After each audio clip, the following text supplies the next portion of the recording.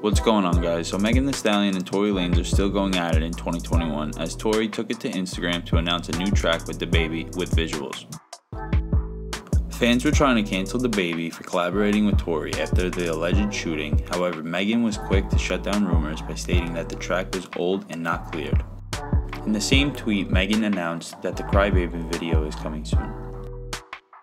Let us know what you guys think about the Megan Thee Stallion and Tory Lanez situation, and thank you for watching.